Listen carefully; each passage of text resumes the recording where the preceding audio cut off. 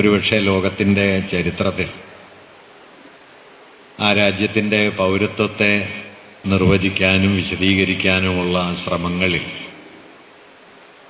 അതിൻ്റെ നിയമനിർമ്മാണ സഭ ഏർപ്പെട്ടിരിക്കുന്ന ഒരു കാലയളവിൽ അത്രമേൽ വലിയ രക്തച്ചൊരിച്ചിലുകളിലൂടെയും അത്രമേൽ വലിയ കലാപങ്ങളിലൂടെയും ആ രാജ്യം കടന്നുപോയതിന് ഇന്ത്യയിൽ എന്ന പോലെ മറ്റെവിടെയും ഉദാഹരണങ്ങൾ ഉണ്ടാവാൻ വഴിയില്ല. 1946 ഡിസംബർ 9 മുതൽ 49 നവംബർ 26 വരെ ചേർന്ന ഭരണഘടനാ അസംബ്ലിയാണ് ഭരണഘടനയുടെ കരടിന് രൂപം നൽകുകയും അതിൽ പ്രധാനപ്പെട്ട ഒരു ഭാഗത്ത്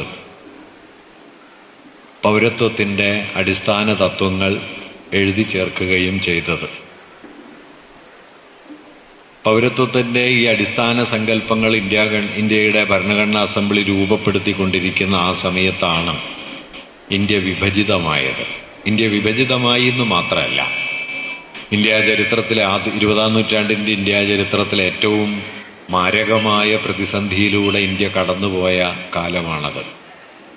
ഇന്ത്യ ദേശീയ പ്രസ്ഥാനത്തിൻ്റെ കാലത്ത് വികസിപ്പിച്ചു കൊണ്ടുവന്ന ഐക്യം തകർന്ന് മതപരമായ വിഭജനത്തിന് ഇന്ത്യയെ വിധേയമാക്കുന്ന ഒരു സ്ഥിതി ഉണ്ടാവുകയും മതാടിസ്ഥാനത്തിൽ പാകിസ്ഥാൻ എന്ന രാജ്യം നിലവിൽ വരികയും ചെയ്തു. ഈ വിഭജനത്തെ തുടർന്ന് ലോക ചരിത്രത്തിലെ തന്നെ ഏറ്റവും വലിയ അഭയാർത്ഥി പ്രവാഹങ്ങളിലൊന്ന് ഇന്ത്യയിലുണ്ടായി. ഏതാനും ലക്ഷം പേർക്ക് സ്ഥാനചലനം വരാനേ സാധ്യതയുള്ളൂ എന്ന ഗവൺമെന്റിന്റെ പ്രതീക്ഷയെ സമ്പൂർണമായി തകിടം മറിച്ച് കോടിക്കണക്കിന് ആളുകൾ അഭയാർത്ഥികളായി തീർന്നു. അനവധി ലക്ഷങ്ങൾ കൊല ചെയ്യപ്പെടുന്ന സ്ഥിതി ഉണ്ടായി. ഡൽഹിയിൽ നിന്ന് പടിഞ്ഞാറൻ പഞ്ചാബിലേക്കും പടിഞ്ഞാറൻ പഞ്ചാബിൽ നിന്ന് ഡൽഹിയിലേക്കും സഞ്ചരിച്ച തീവണ്ടികളിലെല്ലാം നിറയെ കബന്ധങ്ങളായിരുന്നു. കൊല്ലപ്പെട്ടവരുടെ മൃതശരീരങ്ങളുമായി റെയിൽവേ സ്റ്റേഷനുകളിൽ വന്നു നിൽക്കുന്ന തീവണ്ടികൾ അന്നത്തെ സാധാരണ കാഴ്ചയായിരുന്നു. ഈ ശവക്കൂനകൾക്കിടയിലേക്കാണ് 1947 സെപ്റ്റംബർ 9 കൽക്കട്ടയിൽ നിന്ന് തീവണ്ടി കയറി ഗാന്ധിജി വന്നെത്തുന്നത്. കൽക്കട്ടയിൽ നിന്നെത്തിയ ഗാന്ധിജി 144 ദിവസം അദ്ദേഹം ഡൽഹിയിൽ ജീവിച്ചു. കൽക്കട്ടയിലെ കലാപത്തെ തന്റെ മാന്ത്രികമായ സഹനശേഷി കൊണ്ട് അമർച്ച ചെയ്തതിന് ശേഷമാണ് ഗാന്ധി ഡൽഹിയിൽ എത്തുന്നത്. 47 സെപ്റ്റംബർ 1 മുതൽ സെപ്റ്റംബർ 4 വരെയുള്ള നിരാഹാരം കൊണ്ടാണ് പൊട്ടിത്തെറിച്ച കൽക്കട്ടയെ ഗാന്ധി പിടിച്ചു നിർത്തിയത്. അതിനുശേഷം സെപ്റ്റംബർ 9 അദ്ദേഹം ഡൽഹിയിലെത്തി. പിന്നീടുള്ള ദിവസങ്ങളിലുടനീളം വിഭജിതമായ അങ്ങേയറ്റം കലാപകലുഷിതമായ ചോരപ്പുഴയിൽ നീന്തിക്കൊണ്ടിരുന്ന ഡൽഹിയുടെ തെരുവുകളിലൂടെ ഗാന്ധിജി സഞ്ചരിക്കുകയും അനാഥാലയങ്ങളും അഭയാർത്ഥി മന്ദിരങ്ങളും ഇന്ത്യയിലേക്ക് അഭയാർത്ഥികളായി എത്തിയവരുടെ പാർപ്പിടങ്ങളുമൊക്കെ സന്ദർശിച്ച് അവർക്കിടയിലെ വൈര്യത്തിന് പരിസമാപ്തി വരുത്താൻ നിരന്തരം പരിശ്രമിക്കുകയും തൻ്റെ പരിശ്രമത്തിൻ്റെ അന്തിമ ആവിഷ്കാരം എന്ന നിലയിൽ 48 ജനുവരി 13 മുതൽ 18 വരെ 5 ദിവസക്കാലം നീണ്ടു നിൽക്കുന്ന നിരാഹാരം അദ്ദേഹം അനുഷ്ഠിക്കുകയും ചെയ്തു. ഹിന്ദു മഹാസഭയും RSSും ഉൾപ്പെടെയുള്ള വർഗീയവാദികളുടെ കൂട്ടായ്മകൾ, ഡൽഹിയിലെ നാനാതരത്തിലുള്ള സംഘടനകൾ എല്ലാം ചേർന്ന് ഡൽഹിയിൽ സമാധാനം സംരക്ഷിക്കാമെന്ന് അദ്ദേഹത്തിന് ഉറപ്പ് നൽകിയതിനെ തുടർന്നാണ് ഗാന്ധിജി 18 നിരാഹാരം പിൻവലിച്ചത്. നിരാഹാരം പിൻവലിച്ചതിനെ തുടർന്ന് ഗാന്ധി കൊല ചെയ്യപ്പെട്ടു. 1948 ജനുവരി 20 അദ്ദേഹത്തിൻ്റെ പ്രാർത്ഥനാ യോഗത്തിൽ ബോംബെറിഞ്ഞു. 30 അദ്ദേഹം വധിക്കപ്പെടുകയും ചെയ്തു. ഇതിനെല്ലാം ഇടയിലും നമ്മുടെ ഭരണഘടനാ അസംബ്ലി സമ്മേളിക്കുന്നുണ്ട്. ഭരണഘടനാ അസംബ്ലി ആ സമയത്ത് 2 ദൗത്യങ്ങൾ ഒരുമിച്ച് നിറവേറ്റുന്നുണ്ട്. അത് ഇന്ത്യയുടെ പാർലമെന്റായി, താൽക്കാലിക പാർലമെന്റായി ഒരു ഭാഗത്ത് പ്രവർത്തിക്കുന്നുണ്ട്. മറുഭാഗത്ത് ഇന്ത്യയുടെ ഭരണഘടന രൂപീകരിക്കുന്നതിനുള്ള നിയമനിർമ്മാണ സഭയായും പ്രവർത്തിക്കുന്നുണ്ട്. അങ്ങനെ ഒരേ സമയം വർത്തമാനത്തിലും ഭാവിയിലും കാലൂന്നി നിന്നാണ് ഭരണഘടനാ അസംബ്ലി 3 വർഷക്കാലത്തോളം പ്രവർത്തിച്ചത്. 46 ഡിസംബർ 9 മുതൽ 49 നവംബർ 26 വരെയുള്ള 3 വർഷത്തിന് 2 ആഴ്ച മാത്രം കുറവുള്ള കാലയളവിലൂടെയാണ് ലോകത്തെ ഏറ്റവും വലിയ ഭരണഘടനകളിൽ ഒന്നിന് ഇന്ത്യ രൂപം നൽകിയത്. 1,17,000-ഓളം വാക്കുകളുള്ള ലോകത്തെ ഏറ്റവും വിപുലമായി തയ്യാറാക്കപ്പെട്ട ഭരണഘടനയായി അത് മാറിത്തീരുകയും ചെയ്തു. ഈ ഭരണഘടന രൂപപ്പെടുന്ന സമയത്ത് ഞാൻ ഈ നേരത്തെ പറഞ്ഞതുപോലെ അഭയാർത്ഥി പ്രവാഹം, വർഗീയ കലാപം, ഗാന്ധിയുടെ വധം, രാജ്യത്തിൻ്റെ വിഭജനം, ഇങ്ങനെ പലമാതിരിയായ ഒരുപക്ഷെ ഒരു രാഷ്ട്രം കടന്നു പോകാവുന്ന എല്ലാ തരത്തിലുള്ള വൈരുദ്ധ്യങ്ങളുടെയും എല്ലാ തലത്തിലുള്ള സംഘർഷങ്ങളുടെയും നടുവിലൂടെ ഇന്ത്യ കടന്നു പോകുന്ന സമയത്ത് തന്നെയാണ് ഭരണഘടനാ അസംബ്ലി ഇന്ത്യയുടെ ഭരണഘടനയ്ക്ക് രൂപം നൽകുകയും ഇന്ത്യ ഒരു ജനാധിപത്യ മതനിരപേക്ഷ രാഷ്ട്രമാണ് എന്ന അടിസ്ഥാന തത്വത്തെ ഉയർത്തിപ്പിടിക്കുകയും ചെയ്തത്. ഭരണഘടനയുടെ ആമുഖത്തിൽ മതേതരത്വം എന്ന വാക്ക് ഉൾപ്പെടുത്തിയിരുന്നില്ല എന്ന് നമുക്കറിയാം. അത് പിന്നീട് 42ാം ഭരണഘടനാ ഭേദഗതിയിലൂടെ 1970കളിലാണ് മതനിരപേക്ഷത എന്ന വാക്ക് ഭരണഘടനയുടെ ആമുഖത്തിൽ ഉൾച്ചേർത്തത്. ഭരണഘടനയുടെ ആമുഖത്തിൽ അത് ഉൾച്ചേർക്കണം എന്ന വാദം ഭരണഘടനാ അസംബ്ലിയിൽ തന്നെ ജസ്റ്റിസ് KT ഷായെ പോലുള്ള നിയമപണ്ഡിതന്മാർ ഉന്നയിച്ചിരുന്നു. അന്നത് ഉൾച്ചേർക്കാതിരുന്നതിന് സവിശേഷമായ ഒരു കാരണം ഉണ്ടായിരുന്നു. 2 വിശദീകരണങ്ങളാണ് അംബേദ്കർ അതേക്കുറിച്ച് പിന്നീട് നൽകിയത്. ഒന്ന്, ഇന്ത്യൻ ഭരണഘടനയുടെ ചൈതന്യത്തെ നിലനിർത്തണമെങ്കിൽ അഥവാ ഇന്ത്യൻ ഭരണഘടന നിലനിൽക്കണമെങ്കിൽ തന്നെ അത് അടിസ്ഥാനപരമായി മതനിരപേക്ഷമായിരിക്കണം. അതുകൊണ്ട് ഒരു ശരീരത്തിൽ ജീവവായു എത്രമേൽ അനിവാര്യമാണോ അത്രമേൽ അനിവാര്യമായ ഒരു മൂല്യമാണ് ഇന്ത്യയെ സംബന്ധിച്ച് മതനിരപേക്ഷത. വ്യത്യസ്ത മതങ്ങളും സംസ്കാരങ്ങളും ഭാഷകളും ജീവിതക്രമങ്ങളും ഒത്തുചേർന്ന് രൂപപ്പെടുന്ന ഒരു രാഷ്ട്രം അടിസ്ഥാനപരമായ ഒരു രാഷ്ട്രമായി തുടരണമെങ്കിൽ മതനിരപേക്ഷതയെ അതിൻ്റെ ആധാര തത്വമായി നിലനിർത്തേണ്ടതുണ്ട്. അത് ശരീരത്തിൽ ജീവവായു എന്ന പോലെ നമ്മുടെ രാഷ്ട്രത്തിന് അനിവാര്യമായ ഒന്നാണ് എന്ന് അദ്ദേഹം വിശദീകരിക്കുന്നുണ്ട്. അതേസമയം തന്നെ ഭരണഘടനയുടെ ആമുഖത്തിൽ അന്നത് ഉൾച്ചേർക്കാതിരുന്നതിന് മറ്റൊരു മൗലികമായ കാരണമുണ്ട്. കാരണം മതനിരപേക്ഷതയെ സംബന്ധിക്കുന്ന പാശ്ചാത്യമായ സങ്കല്പം, ഫ്രഞ്ച് വിപ്ലവം ജന്മം നൽകിയ രാഷ്ട്രസങ്കല്പവും ജ്ഞാനോദയത്തിൻ്റെ സങ്കല്പങ്ങളും ചേർന്നാണ് മതനിരപേക്ഷത എന്ന ആശയം, സെക്യുലറിസം എന്ന പദം 18ഉം 19ഉം നൂറ്റാണ്ടുകളിലായിട്ട് യൂറോപ്പിൽ വികസിച്ചു വന്നത്. ആ സെക്യുലറിസ്റ്റ് സങ്കല്പത്തിൻ്റെ കാതലായ തത്വം എന്തായിരുന്നു എന്ന് വെച്ചാൽ അത് ഭരണകൂടം മതപരമായ കാര്യങ്ങളിൽ നിന്ന് പൂർണ്ണമായി വിട്ടുനിൽക്കുക എന്നാണ്. മതപരമായ എല്ലാ പ്രവൃത്തികളിൽ നിന്നും ഭരണകൂടം പൂർണ്ണമായി പിൻവാങ്ങുക എന്നതാണ്. ഇന്ത്യയെ സംബന്ധിച്ച് സ്വാതന്ത്ര്യപ്രാപ്തിയുടെ ഘട്ടത്തിൽ മതപരമായ എല്ലാ പ്രവൃത്തികളിൽ നിന്നും ഭരണകൂടം പിൻവാങ്ങി നിൽക്കുക എന്നതിനർത്ഥം സാമൂഹ്യ അസമത്വത്തിൻ്റെയും സാമൂഹ്യമായ വിഭജനത്തിൻ്റെയും പല പ്രവർത്തന സാധ്യതകളെയും തുടരാൻ അനുവദിക്കുക എന്നുകൂടിയാണ്. കാരണം ഇന്ത്യയിൽ മതത്തിൻ്റെ ഭാഗം എന്ന നിലയിലാണ് ജാതി നിലനിന്നിരുന്നത്. മതപരമായ സങ്കല്പവും ആചാരവും എന്ന നിലയിലാണ് അയിത്തമടക്കമുള്ള കാര്യങ്ങൾ ഇന്ത്യയിൽ നിലനിന്നിരുന്നത്. അങ്ങനെ വർണ്ണധർമ്മത്തിൻ്റെയും ജാതി വ്യവസ്ഥയുടെയും നിലനിൽപ്പ് മുതൽ സതിയും അതുപോലെ മറ്റനവധി അനാചാരങ്ങളും ഇന്ത്യയിൽ മതമെന്ന നിലയിൽ നിലനിൽക്കുന്ന ഒരു കാലത്താണ് ഇന്ത്യ സ്വതന്ത്രമാകുന്നത്. ഇത്തരം കാര്യങ്ങളിൽ നിന്നെല്ലാം സമ്പൂർണമായി വിട്ടുനിൽക്കാൻ ഭരണകൂടം തീരുമാനിച്ചാൽ അത് മതനിരപേക്ഷത എന്നതിനേക്കാൾ മതാധികാരത്തിൻ്റെയും ഭ്രാന്തമായ അനാചാരങ്ങളുടെയും നിലനിൽപ്പിനും തുടർച്ചയ്ക്കും വഴിവെക്കുന്ന സംഭവമായിരിക്കും എന്നാണ് ഭരണഘടനാ നിർമ്മാണ സഭയിലെ പണ്ഡിത സമൂഹം കരുതിയത്. അതുകൊണ്ട് ഒരുപക്ഷെ മതപരമെന്ന് വിളിക്കാവുന്ന ഒരു പ്രവൃത്തിയെ കുറ്റകരമെന്ന് വിശദീകരിച്ചുകൊണ്ടുകൂടിയാണ് ഇന്ത്യൻ ഭരണഘടന നിലവിൽ വന്നത് എന്ന കാര്യം നമ്മൾ ഓർക്കണം. സാധാരണ നിലയിൽ കുറ്റകൃത്യങ്ങളെക്കുറിച്ചോ ഏതാണ് കുറ്റം ഏതാണ് ശിക്ഷയർഹിക്കുന്ന കാര്യം എന്നതിനെക്കുറിച്ചോ ഒന്നും ഭരണഘടന ചർച്ച ചെയ്യാറില്ല, അതിൽ പരാമർശിക്കാറുമില്ല. അത് ക്രിമിനൽ നിയമ നടപടിക്രമങ്ങൾക്ക് ഉള്ളിലാണ് അത്തരം കാര്യങ്ങളൊക്കെ വരിക. പക്ഷെ ഇന്ത്യയെ സംബന്ധിച്ച് ഇന്ത്യൻ ഭരണഘടന കുറ്റകൃത്യങ്ങളെക്കുറിച്ച് പറയുന്ന ഒരു സന്ദർഭത്തിൽ പ്രധാനമായി ചൂണ്ടിക്കാണിച്ചൊരു കാര്യം അയിത്താചരണം കുറ്റകൃത്യമാണ് എന്നാണ്. അയിത്തം കുറ്റകരമാണെന്നും ജാതിയുടെയോ മറ്റ് ആചാരങ്ങളുടെയോ പേരിലുള്ള നിർബന്ധിതമായ തൊഴിലെടുപ്പിക്കൽ കുറ്റകരമാണ് എന്നും വിശദീകരിച്ചുകൊണ്ട് ഏതാണ്ട് ക്രിമിനൽ നടപടിക്രമത്തിന്റെ ഭാഗമായി പരിഗണിക്കാവുന്ന കാര്യങ്ങളെ വരെ ഭരണഘടന അതിനുള്ളിൽ ഉൾച്ചേർക്കുകയുണ്ടായി. കാരണം അതല്ലെങ്കിൽ ഇവയെല്ലാം തന്നെ മതത്തിന്റെ സ്വാഭാവിക ആചാരങ്ങളാണ് എന്ന നിലയിൽ തുടരുന്ന സ്ഥിതിവിശേഷം ഇന്ത്യയിൽ ഉണ്ടാകുമായിരുന്നു.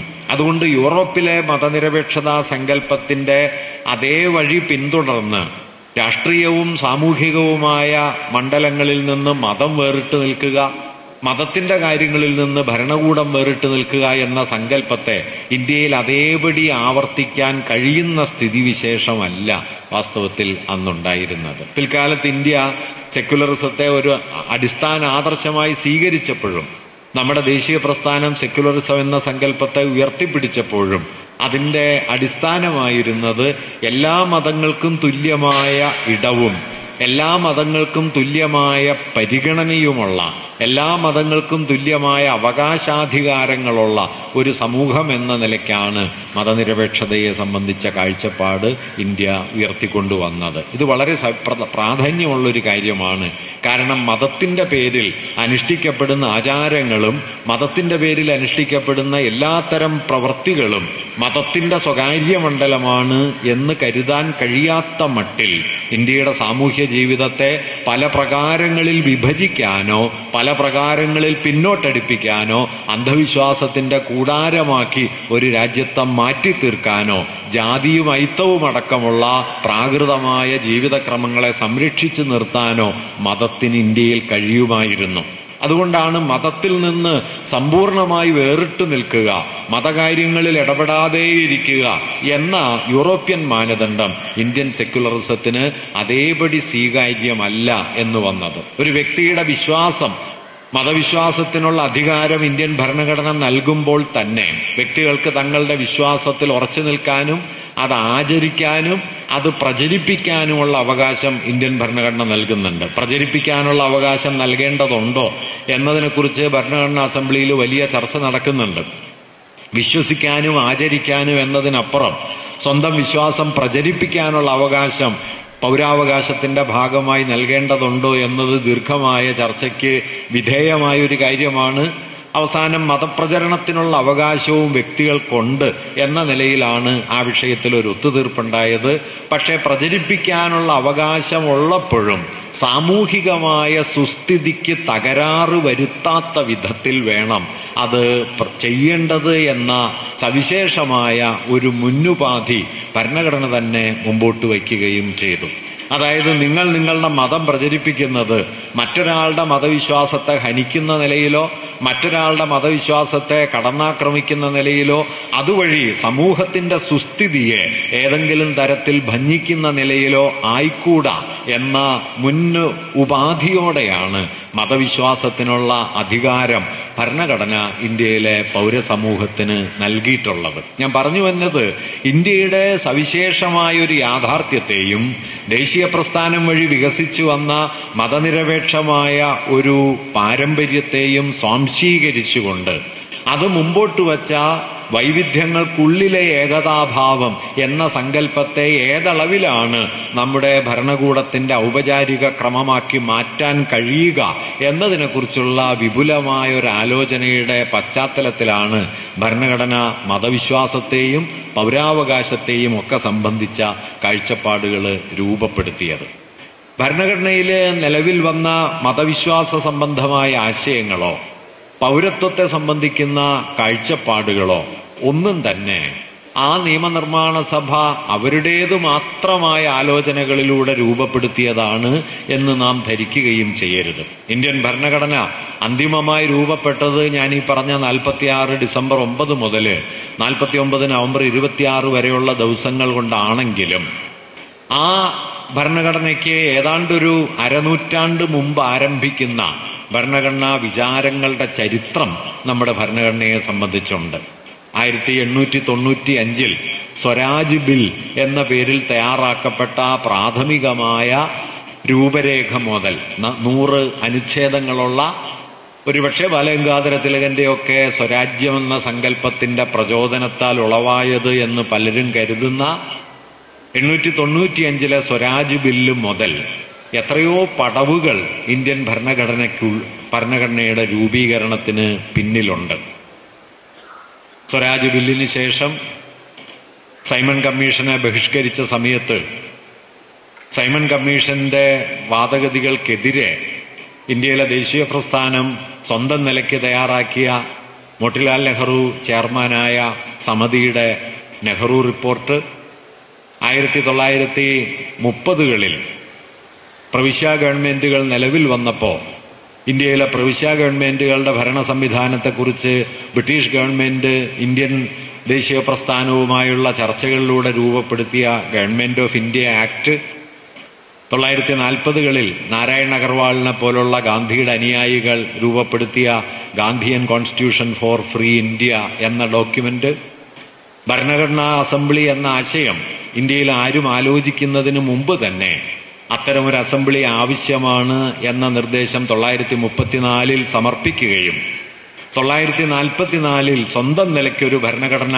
എഴുതി തയ്യാറാക്കുകയും ചെയ്ത MN റോയിയുടെ ഭരണഘടനാ draft, Hindustan Republican association of India എന്ന ഇന്ത്യയിലെ ആദ്യത്തെ പ്രധാനപ്പെട്ട സോഷ്യലിസ്റ്റ് ഗ്രൂപ്പുകളിൽ ഒന്ന് തയ്യാറാക്കിയ ഭരണഘടനയുടെ കരട്, BN റാവു എന്നു പേരായ ഇന്ത്യയിലെ വലിയ ഭരണഘടനാ പണ്ഡിതൻ സ്വന്തം നിലയ്ക്ക് തയ്യാറാക്കിയ ഭരണഘടനയുടെ ആമുഖം, ഭരണഘടനാ അസംബ്ലി ചേർന്നതിന് 4 ദിവസത്തിന് ശേഷം നെഹ്റു അതിൻ്റെ ആമുഖം എന്ന നിലയ്ക്ക് അവതരിപ്പിച്ച ഒബ്ജക്റ്റീവ് റെസൊല്യൂഷൻ, ഇങ്ങനെ എത്രയോ പ്രമാണങ്ങൾ ഏതാണ്ട് അരനൂറ്റാണ്ടിനിടയിൽ ഇന്ത്യൻ ഭരണഘടനയെ സംബന്ധിച്ചും അതിൻ്റെ സ്വഭാവത്തെ സംബന്ധിച്ചും പൗരാവകാശത്തെ സംബന്ധിച്ചുമൊക്കെ ഉണ്ടായിട്ടുണ്ട്. ഇപ്പോൾ 49 നവംബർ 26-നാണ് ഭരണഘടനയുടെ കരട് അംഗീകരിക്കപ്പെട്ടതെങ്കിലും ഔപചാരികമായി ഇന്ത്യ റിപ്പബ്ലിക്കായി തീരുന്നത് 950 ജനുവരി 26-നാണ് എന്ന് നമുക്കറിയാം. ഈ 2 മാസത്തെ ഇടവേള യാദൃച്ഛികമായിട്ട് ഉണ്ടാകുന്നതല്ല. 949 നവംബർ 26-ന് ശേഷം 2 മാസക്കാലം ഇന്ത്യയുടെ അടിസ്ഥാന നിയമം ഈ ഭരണഘടനാ അസംബ്ലി പാസാക്കിയ കരട് തന്നെ ആയിരിക്കും എന്ന് പ്രഖ്യാപിച്ചുകൊണ്ട് ഭരണഘടന ഔപചാരികമായി നിലവിൽ വരുന്നതും ഇന്ത്യ പരമാധികാര റിപ്പബ്ലിക്കായി മാറിത്തീരുന്നതുമായ ദിവസം 950 ജനുവരി 26 ആയിരിക്കും എന്ന് തീരുമാനിക്കുകയാണ് ചെയ്തത്. ഈ 2 മാസത്തെ കാലദൈർഘ്യം വാസ്തവത്തിൽ എന്താണ് ഇന്ത്യ എന്നതിനെക്കുറിച്ചുള്ള സവിശേഷമായ ഒരു സൂചന കൂടി നൽകുന്ന ഒന്നാണ്. 1930 ജനുവരി 26-നാണ് ലാഹോറിൽ ചേർന്ന ദേശീയ പ്രസ്ഥാനത്തിന്റെ സമ്മേളനം പൂർണ്ണ സ്വരാജ് എന്ന പ്രമേയം അംഗീകരിച്ചത്. ആ പൂർണ്ണ സ്വരാജ്, സമ്പൂർണ്ണ സ്വാതന്ത്ര്യം എന്നത് ദേശീയ പ്രസ്ഥാനത്തിന്റെ ലക്ഷ്യപ്രഖ്യാപനമായി തീർന്ന 930 ജനുവരി 26-ന്റെ 20ാം വാർഷിക ദിനത്തിലാണ് ഇന്ത്യൻ ഭരണഘടന നിലവിൽ വരുന്നത് എന്നതാണ് 50 ജനുവരി 26 എന്ന തീയതിയിലേക്ക് അത് നീട്ടിവെക്കുന്നതിന് പ്രേരണയായി തീർന്നത്. ഈ 20 വർഷം എന്ന് പറയുന്നത് കൃത്യ 20 വർഷം എന്നുള്ള നിലയ്ക്കല്ല, മറിച്ച് ഇന്ത്യൻ ഭരണഘടനയ്ക്ക് പിന്നിൽ ദേശീയതയെ സംബന്ധിക്കുന്ന, സ്വതന്ത്ര ഇന്ത്യയെ സംബന്ധിക്കുന്ന സവിശേഷമായ ഒരു വീക്ഷണം അടങ്ങിയിരിക്കുന്നു എന്നതാണ് പ്രധാനപ്പെട്ട കാര്യം. ആ വീക്ഷണം എന്താണ് എന്ന് കൂടി മനസ്സിലാക്കിയാൽ മാത്രമാണ് പൗരത്വത്തെ നിർവചിക്കുന്നതിന് ഭരണഘടന ശ്രമിച്ചതെങ്ങനെയാണ്, ആ പൗരത്വ സങ്കല്പത്തിന്റെ രാഷ്ട്രീയമായ പ്രാധാന്യം എന്താണ്, 2019 മോദി ഗവൺമെന്റ് കൊണ്ടുവന്ന പൗരത്വ നിയമ ഭേദഗതി എങ്ങനെയാണ് ദേശീയ സ്വാതന്ത്ര്യത്തിന്റെയും ഭരണഘടനയുടെയും അടിസ്ഥാന സങ്കല്പങ്ങളെ അട്ടിമറിക്കുന്നത് എന്ന് നമുക്ക് വ്യക്തമാകുകയുള്ളൂ. ഇന്ത്യയുടെ ദേശീയ പ്രസ്ഥാനം വികസിച്ചു വരുന്ന ഘട്ടത്തിൽ 19ാം നൂറ്റാണ്ടിന്റെ അവസാനവും 20ാം നൂറ്റാണ്ടിന്റെ ആദ്യ പതിറ്റാണ്ടുകളിലുമായി ദേശീയത എന്ന ആശയം ഇന്ത്യൻ ജനതയിൽ പതിയെ പതിയെ വേരുപിടിക്കുകയും പിന്നീട് അത് ഒരു പ്രധാനപ്പെട്ട രാഷ്ട്രീയ ശക്തിയായി വികസിക്കുകയും ചെയ്യുന്ന സന്ദർഭത്തിൽ ഇന്ത്യൻ ദേശീയതയെ നിർവചിക്കുന്ന അല്ലെങ്കിൽ അതിൻ്റെ സ്വഭാവ നിർണയം നടത്തുന്ന അടിസ്ഥാന ഘടകങ്ങളിലൊന്ന് മതമായിരുന്നു. 19-ാം നൂറ്റാണ്ട് അവസാനം തന്നെ ബങ്കിം ചന്ദ്ര ചാറ്റർജിയെ പോലുള്ള ആളുകൾ ദേശീയത എന്ന ആശയത്തെ മതത്തിൻ്റെ അടിത്തട്ടിൽ പണിതെടുക്കുന്നതിനുപയുക്തമായ ഭാവനാരൂപങ്ങൾക്ക് ജന്മം നൽകിയിട്ടുണ്ട്. അദ്ദേഹത്തിൻ്റെ ആനന്ദമഠം എന്ന നോവൽ ബ്രിട്ടീഷ് വിരുദ്ധമായി ഇന്ത്യയിൽ വികസിച്ചു വരുന്ന പ്രക്ഷോഭങ്ങളെ ആദർശവൽക്കരിക്കുകയും ആ പ്രക്ഷോഭങ്ങളുടെ പിന്നിൽ അടിസ്ഥാനപരമായി ഇന്ത്യയിലെ ഹിന്ദു മതത്തിൻ്റെ മൂല്യസങ്കല്പങ്ങളെ പ്രതിഷ്ഠിക്കുകയും ചെയ്തു. ആനന്ദമഠത്തിലാണ് നമുക്കൊക്കെ അറിയുന്നത് പോലെ ഇന്ത്യയിലെ അതിപ്രസിദ്ധമായ സ്വാതന്ത്ര്യ സമര ഗാനങ്ങളിലൊന്നായ വന്ദേമാതരം ഉൾപ്പെട്ടിരിക്കുന്നത്. വന്ദേമാതരം അടക്കം ദേശീയ പ്രസ്ഥാനം, പ്രക്ഷോഭം 3 മഹാഗാനങ്ങൾക്ക് ജന്മം നൽകി. ആനന്ദമഠത്തിലെ വന്ദേമാതരം പിന്നീട് 1911 കൽക്കട്ട കോൺഗ്രസ് സമ്മേളനത്തിൽ ആലപിക്കുന്നതിന് വേണ്ടി രവീന്ദ്രനാഥ ടാഗോർ എഴുതി തയ്യാറാക്കിയ ജനഗണമന എന്ന ഗാനം പിന്നീട് 1930കളിൽ തൻ്റെ പഴയ ഗാനങ്ങളിലൊന്ന് പരിഷ്കരിച്ച്, തൻ്റെ പഴയ ബാലകവിതകളിലൊന്ന് പരിഷ്കരിച്ച് മുഹമ്മദ് ഇക്ബാല് തയ്യാറാക്കിയ സാരേ ജഹാൻ സെ അച്ഛ എന്നീ ഗാനങ്ങൾ. ഈ 3 ഗാനങ്ങളാണ് ദേശീയ സ്വാതന്ത്ര്യ സമരത്തിൽ ഇന്ത്യയിൽ ആകമാനം അലയടിച്ചത്. ഇതിൽ വന്ദേമാതരം എന്ന ഗാനത്തെ ദേശീയ ഗാനമായി സ്വീകരിക്കണം എന്ന് ഭരണഘടനാ അസംബ്ലിയിൽ വലിയ തോതിൽ ചർച്ചകൾ വന്നിരുന്നു എങ്കിലും വന്ദേമാതരം എന്ന ഗാനത്തിലും ആനന്ദമഠം എന്ന നോവലിലും ബ്രിട്ടീഷ് വിരുദ്ധമായ പ്രക്ഷോഭത്തിൻ്റെ അടിപ്പടവായി സങ്കല്പിക്കപ്പെടുന്നത് ഹിന്ദു മതമൂല്യങ്ങളാണ് എന്നതിനെ മുൻനിർത്തിയാണ് ഭരണഘടനാ അസംബ്ലി വന്ദേമാതരത്തെ ദേശീയ ഗീതമാക്കി മാറ്റിക്കൊണ്ട് ദേശീയ ഗാനത്തിൻ്റെ പദവിയിൽ ജനഗണമനയുടെ ആദ്യത്തെ സ്റ്റാൻസകൾ ഉൾപ്പെടുത്താനായിട്ട് തീരുമാനിച്ചത്. അതുകൊണ്ട് നമ്മുടെ ദേശീയതയുടെ ചരിത്രത്തിൽ ഈ 2 സമീപനങ്ങളുണ്ട്. ബ്രിട്ടനെതിരായ സമരത്തിൻ്റെ ഉള്ളടക്കം അത് ഏത് നിലയിലാണ് രൂപപ്പെടേണ്ടത് എന്ന സുപ്രധാനമായ ചോദ്യം ദേശീയ പ്രസ്ഥാനത്തിനകത്ത് പല നിലയിൽ ഉയർന്നു. ഇന്ത്യയുടെ ദേശീയ സ്വാതന്ത്ര്യ സമരത്തിന്റെ ആദ്യഘട്ടം എന്ന് വിളിക്കാവുന്ന 2 ഘട്ടങ്ങളായി വിഭജിച്ചാൽ, ഞാൻ സൗകര്യത്തിന് വേണ്ടി 2 ഘട്ടങ്ങൾ എന്ന് പറയുന്നു എന്നേ ഉള്ളൂ. അതുകൊണ്ട് തന്നെ 1-ാം ഘട്ടത്തിലെ ദേശീയ സ്വാതന്ത്ര്യ സമരത്തിന്റെ കേന്ദ്ര പ്രശ്നം രാഷ്ട്രീയ സ്വാതന്ത്ര്യം എന്നത് മാത്രമായിരുന്നു. തിലകൻ അത് നേരിട്ട് പറയുന്നുണ്ട്. പൊളിറ്റിക്കൽ ഫ്രീഡം ഫസ്റ്റ് എന്നതായിരുന്നു അദ്ദേഹത്തിന്റെ മുദ്രാവാക്യം. മറ്റു തരത്തിലുള്ള സാമൂഹ്യ അസമത്വങ്ങൾ, ജാതി വിവേചനങ്ങൾ, അനാചാരങ്ങൾ, അന്ധവിശ്വാസങ്ങൾ ഇവയൊക്കെ പരിഹരിക്കുക എന്നത് ഇന്ത്യക്കാർ സ്വയമേവ പിന്നീട് ചെയ്യേണ്ട പ്രവർത്തനങ്ങളാണെന്നും 1-ാമത്തെ ദൗത്യം ബ്രിട്ടനിൽ നിന്ന് രാഷ്ട്രീയ അധികാരം ഇന്ത്യക്കാർക്ക് കൈവശമാകുക, ഇന്ത്യക്കാർക്ക് കൈവരിക എന്നതാണ് എന്നും തിലകൻ കരുതി. അതുകൊണ്ട് ഐത്തത്തിനെതിരായ സമരത്തോടോ ബാലികാ വിവാഹത്തിനെതിരായ സമരത്തോടോ വിധവാ വിവാഹം എന്ന ആവശ്യത്തോടോ ജാതി നിർമൂലനം എന്ന ആശയത്തോടോ ഒന്നും തന്നെ തിലകൻ യോജിക്കേണ്ടായില്ല. ഇവയെല്ലാം തന്നെ സ്വാതന്ത്ര്യ സമരത്തെ തടസ്സപ്പെടുത്തുന്ന പ്രവർത്തനങ്ങളാണ് എന്ന നിലപാടെടുത്ത് ഒരു ചിത്പാവൻ ബ്രാഹ്മണന്റെ സനാതനമായ ഹിന്ദു മതധർമ്മ ബോധത്തെ ഏതാണ്ട് ദേശീയ സ്വാതന്ത്ര്യ സമരത്തിന്റെ അടിസ്ഥാനമാക്കി മാറ്റാനാണ് അദ്ദേഹം ശ്രമിച്ചത്.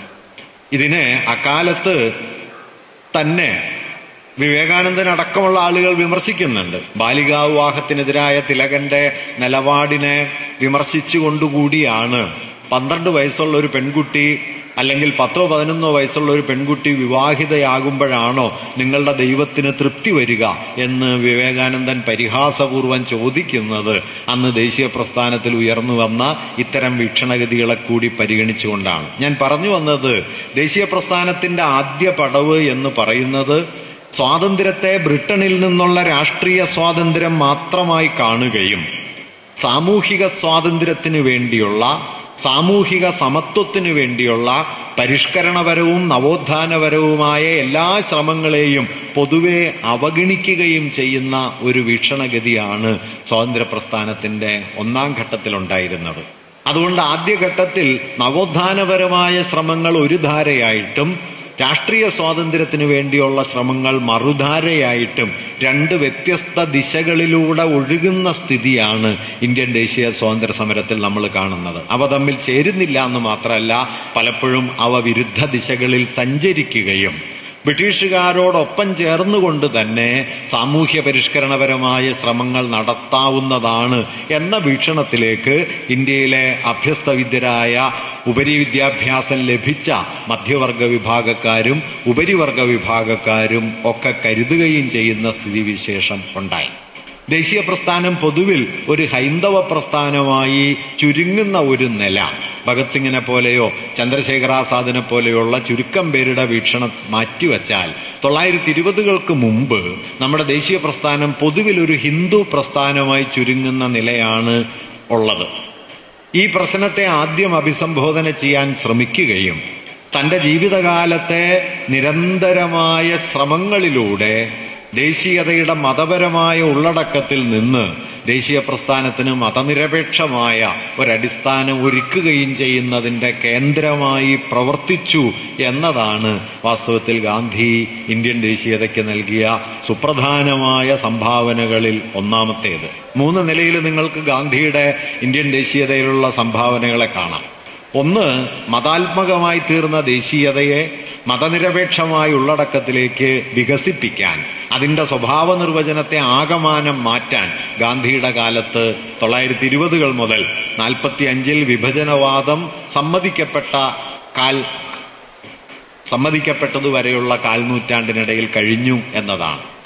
രണ്ടാമത്തെ ഒരു കാര്യം, പ്രൊഫസർ ഇർഫാൻ ഹബീബ് ഗാന്ധിയെക്കുറിച്ചുള്ള അദ്ദേഹത്തിൻ്റെ പ്രൗഢമായ പ്രബന്ധത്തിൽ ചൂണ്ടിക്കാണിക്കുന്ന ഒരു കാര്യം, അമൂർത്തമായ രാഷ്ട്രീയ മുദ്രാവാക്യങ്ങൾക്ക് പകരം, അതായത് ബ്രിട്ടൻ ഇന്ത്യ വിട്ടുപോകുക, ഇന്ത്യക്ക് സ്വാതന്ത്ര്യം ഇന്ത്യ ലഭിക്കുക, ഇന്ത്യക്കാർ തന്നെ ഭരിക്കുക തുടങ്ങിയ കേവലമായ രാഷ്ട്രീയ മുദ്രാവാക്യങ്ങൾക്ക് പകരം മനുഷ്യരുടെ ഭൗതിക ജീവിത പ്രശ്നങ്ങളിൽ നിന്ന് സമരം തുടങ്ങണം എന്ന രാഷ്ട്രീയ തന്ത്രം ഇന്ത്യയിൽ ഏറ്റവും ഫലപ്രദമായി നടപ്പിലാക്കുകയും ദേശീയ പ്രസ്ഥാനത്തിൻ്റെ ഉള്ളിലേക്ക് അതിനെ കടത്തിക്കൊണ്ടുവരികയും ചെയ്യുന്നതിൽ ഗാന്ധിജിക്കുണ്ടായിരുന്ന വലിയൊരു പങ്കാണ്. 1917-ലെ ബീഹാറിലെ കർഷക സമരം മുതൽ ഉപ്പ് സത്യാഗ്രഹവും നിർമ്മാണ പ്രവർത്തനങ്ങളും ഖാദിയും സ്വാശ്രയവും അടക്കമുള്ള നിരവധിയായ പരിശ്രമങ്ങളിലൂടെ അടിസ്ഥാന ജീവിത പ്രശ്നങ്ങളെ രാഷ്ട്രീയ സമരത്തിൻ്റെ കേന്ദ്രത്തിലേക്ക് കൊണ്ടുവരിക എന്ന ഒരു